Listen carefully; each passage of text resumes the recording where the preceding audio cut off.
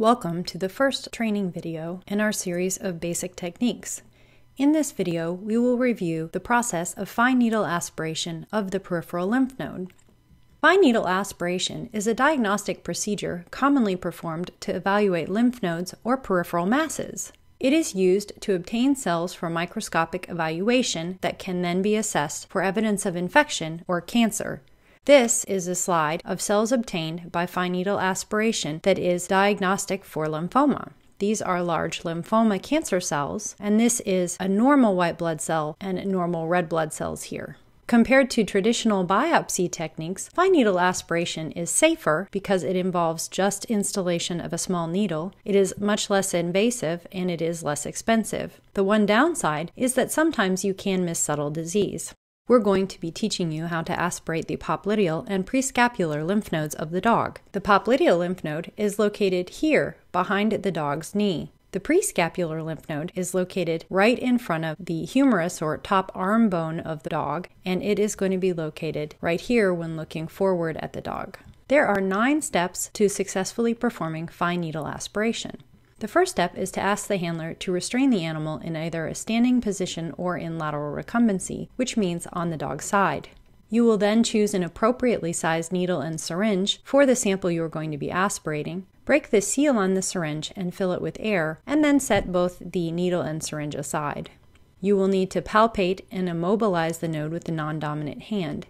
Palpation refers to feeling for the structure. The node should feel like a small grape or pea. While holding the needle between the thumb and index finger of the dominant hand, a little bit like you might hold a dart, you will insert the needle through the skin until it is well seated in, but not going all the way through the lymph node. The needle should be redirected in several directions within the node without coming back out the skin before being removed. This will allow you to obtain a good quality sample. After removal of the needle from the patient, it is attached to the air-filled syringe. And then, the needle tip should be held close over the end of a clean glass microscope slide. You will depress the syringe plunger very quickly while holding the needle hub to release contents on the glass side. And finally, you'll want to spread the contents from aspiration by laying a second slide gently on top of the aspirated material and then pulling it quickly across the bottom one. We are now going to go through each of these steps individually. Step 1. Ask the handler to restrain the dog in a standing position or in lateral recumbency. The dog in this video was very ill, and so aspiration was performed in lateral recumbency.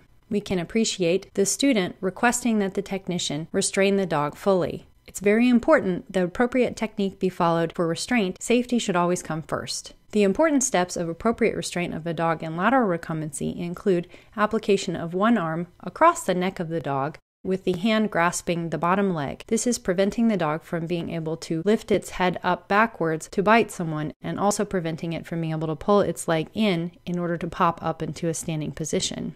The other arm is being used to gain a secure hold on the back legs to again help keep the dog from having a desire to scramble. And when in doubt, a muzzle should be applied. Step 2. Choose an appropriately sized needle and syringe for the material to be aspirated, and then break the seal on the syringe and fill with air. Also, you will want to break the cap off of the tip of the needle to make it easier to access. Here we can see the student looking at different syringe sizes and then settling on a syringe that would be appropriate for the tissue to be aspirated, which in this case is lymph node.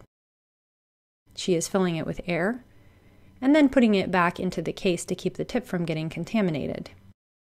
She is now looking at her different needle sizes to determine the best needle to use, and once she is happy, she's going to crack the cap on the needle so that it will be easier to get the needle out when she is near her patient. She is then going to take the tray with the needle, the syringe, and some microscope slides over near her patient. The student is now going to palpate and immobilize the node using her non-dominant hand. She is aspirating the lymph node on the back of the bottom leg, as we can see here. This is the popliteal on this dog's bottom right leg. And so she's feeling to find the node and taking her time. It is really important when palpating the node that you take your time and do a good job capturing it, because once you have it captured, then you're going to be in a better position to get a diagnostic sample. If you aren't really sure that you have the node, you should release and start over. Here we see the student reaching to try and get the needle. You can appreciate these needles can be very stubborn and hard to get out of the needle cap, so she is being very careful to hold it tightly with her thumb and finger to avoid it flying across the room when it comes out of the cap. She is now going to reposition it, so she's holding it a little bit more like a dart, and then she's going to carefully insert it through the skin in a perpendicular orientation into the lymph node. The next step is to redirect the needle in several different directions within the node and then remove it. This redirection is very important for making sure that we do not get a poor quality sample. It allows you to get cells from several locations within the node all in the same slide.